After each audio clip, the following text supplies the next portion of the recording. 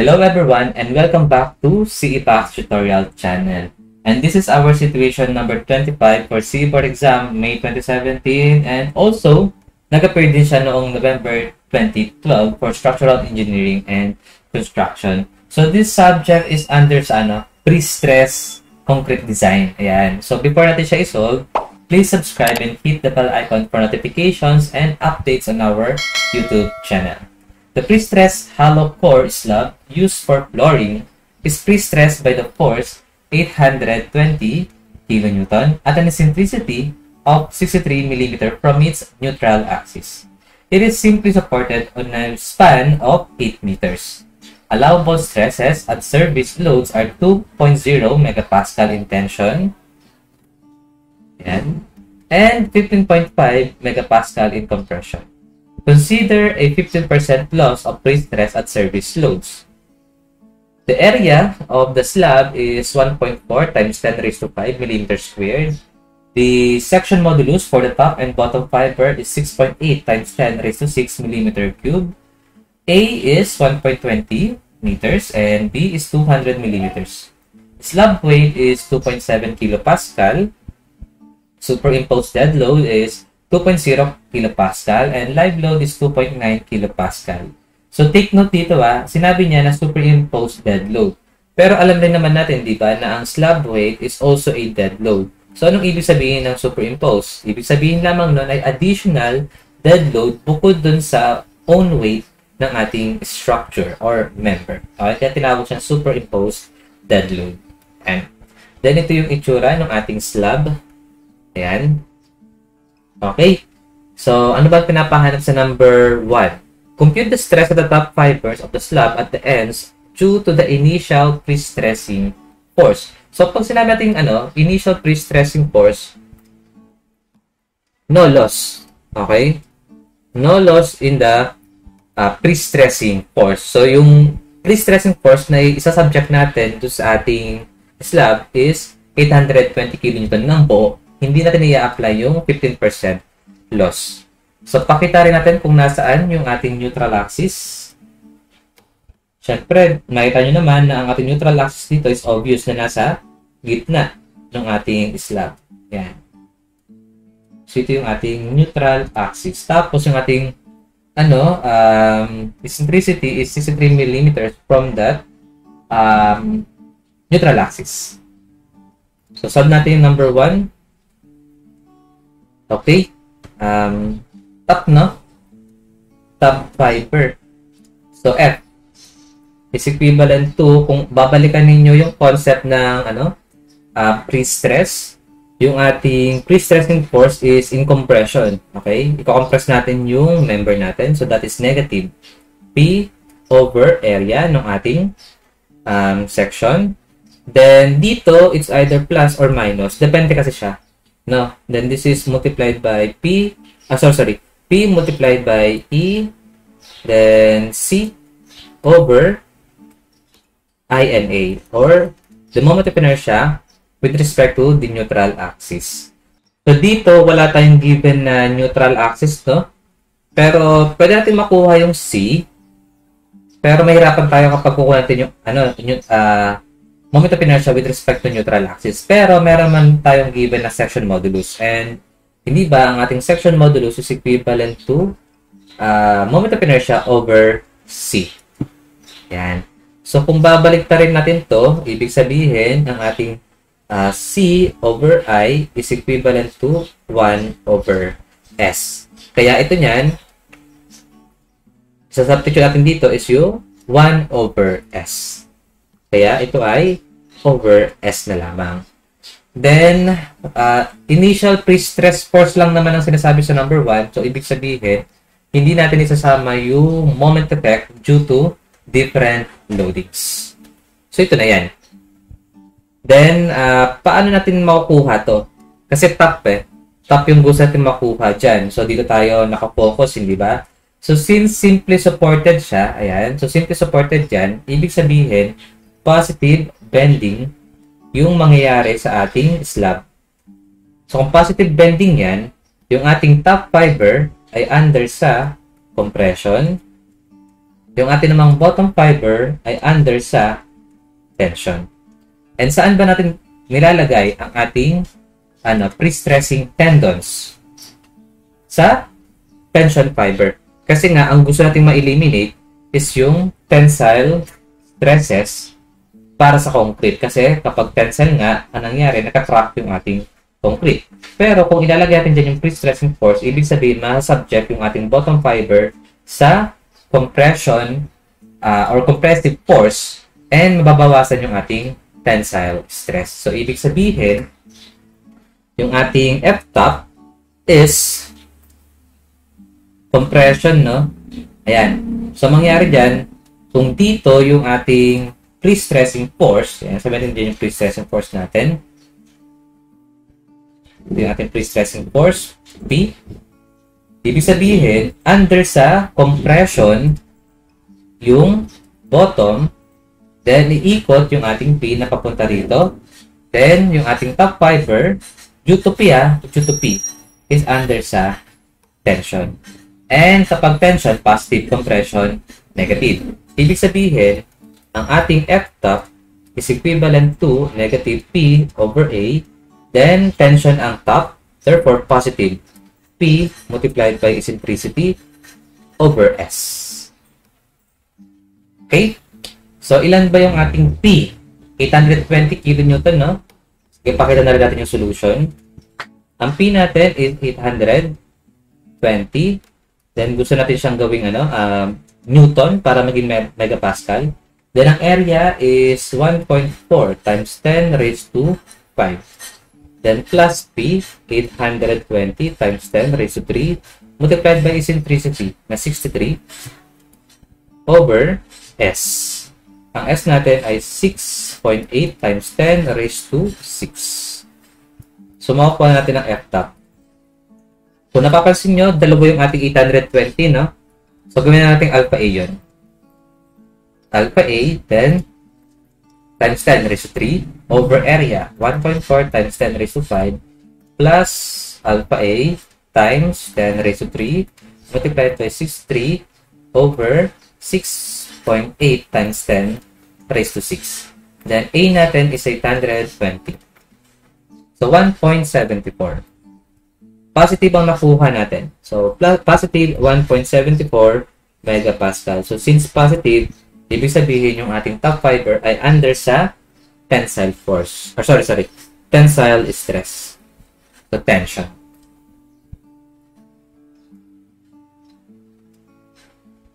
Ayan.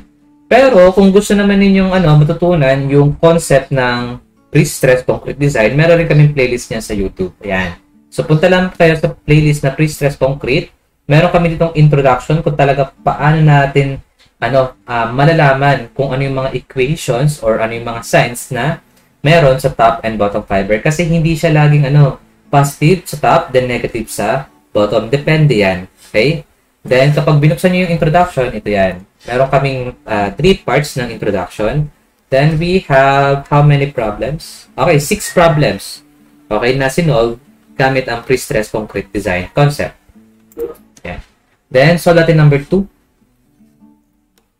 Determine the resulting stress at the top fiber of the slab at midspan. Okay, midspan due to the loads and the pre-stress force. So, ibig sabihin, kung meron na tayong loads na inaalala, i-apply na natin to. Yung superimposed dead load and syempre yung slab weight. Pero, ang tanong, anong pre-stressing force ang gagamitin natin?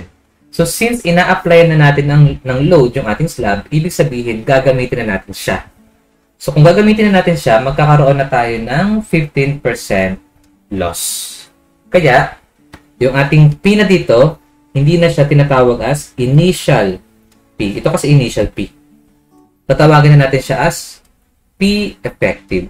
At ang ating P effective is equivalent to initial P multiplied by 1 minus percentage loss. So, 820 minus, multiplied by 1 minus 15%. So, 697 kilo Newton na lamang yung ating effective force. Kasi sinasabi natin dito na na parang kapag ginagamit na natin siya, humihina na yung ating pre-stressing force due to different losses. Marami yun. Nung nag-aaral kami sa masteral, iba-iba yun eh. Pwedeng dun sa jack, or pwedeng dun sa parang nag-lose na yung tendon, parang ganun. So dahil dun, lumiliit or bumababa yung ating pre-stressing force. Yan. Tapos solve natin yung mga weight, no? Yung total weight natin. Oh, meron pa palang live load, no? Anyway. Sige, solve natin yung dead load. WDL is equivalent to, this is 2.0, no? Kilopascal. So, kailangan natin siya i-multiply ng A para maging kilonewton per meter. So, this is a slab weight, 2.7. Then plus 2.0. Then multiply natin ng 1.20.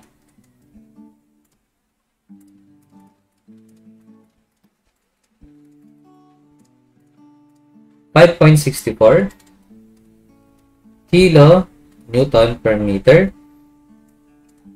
And yung ating WLL is 2.9 multiplied by 1.20. Meron pa bang ibang loadings? Baka yun lang. So 2.9 multiplied by 1.20. 3.48 kilo Newton per meters. So ang total weight natin is WDL plus WLL. Hindi tayo gumagamit dito ng yung factored loadings kasi ang concept ng ating pre-stressed concrete ay based lamang sa WSD or yung tinatawag natin na working stress design or working strength design. So kapag working stress, ang ginagamit lang natin ay mga service loads. Okay, yung mga service loadings na yan. Ipag-add lang natin sila. So 5.64 plus 3.48. 9.12 kilo Newton meter. And since simply supported span siya, ang kukuha natin na moment at midspan is equivalent to WT L squared over 8. Hindi ba yan yung ating maximum moment at the midspan sa simply supported beam? So 9.12 multiplied by L, which is 8 meters over 8. So, 72.96. Tama ba? Ayan. 96 kilo Newton meter. So, top pa binapanap. Okay, so top. So, ang ating F-top niyan is equivalent to negative P effective over area.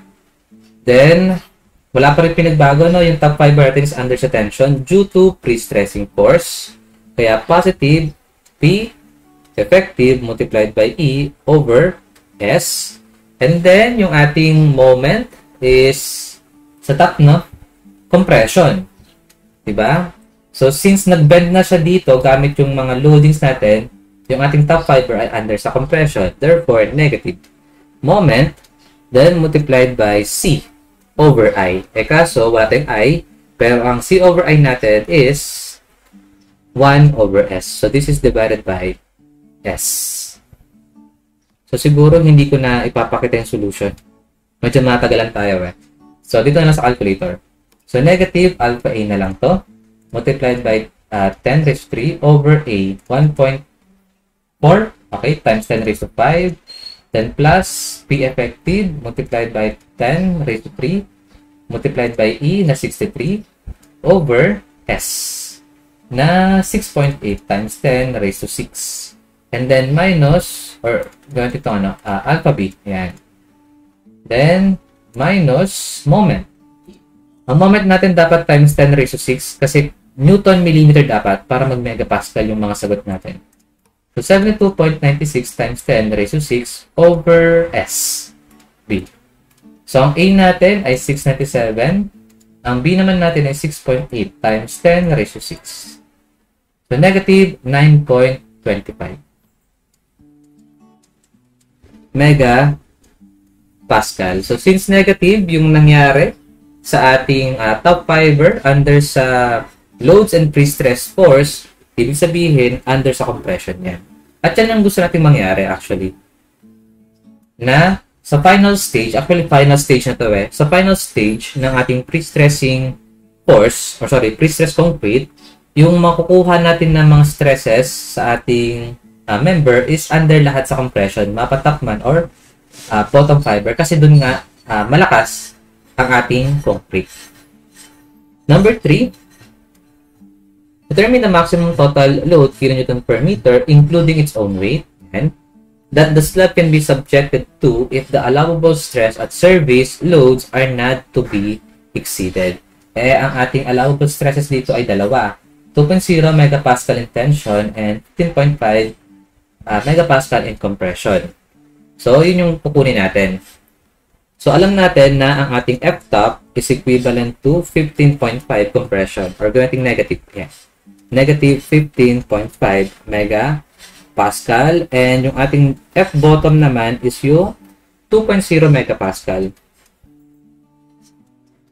Saan ba natin kukunin yung yung ating maximum total load? Dun sa moment. Ito, di ba? So, ibig sabihin, kailangan natin makuha itong moment na to para makuha itong W na to. So, mula rito sa equation na yan, yung ating F-top is equivalent to negative P effective over area plus P effective multiplied by E over S, then minus M over S, na kung saan ang isa-substitute natin ng F-top ay equivalent sa negative 15.5. Tapos, ang atin namang F-bottom is equivalent to negative P effective over area. Then, ang bottom fiber natin sa ating pre-stressing force is negative kasi compression siya. So, negative multiplied by E over S. Then, ang bottom fiber natin due to loadings or moment is positive kasi tension. So, M over S. So, gawin natin itong M1. Ito naman, M2. So, makukuha natin ng M1 and M2.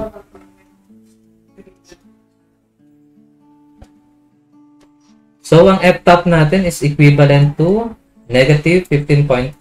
Hindi ba? Tapos, ang A natin is 697.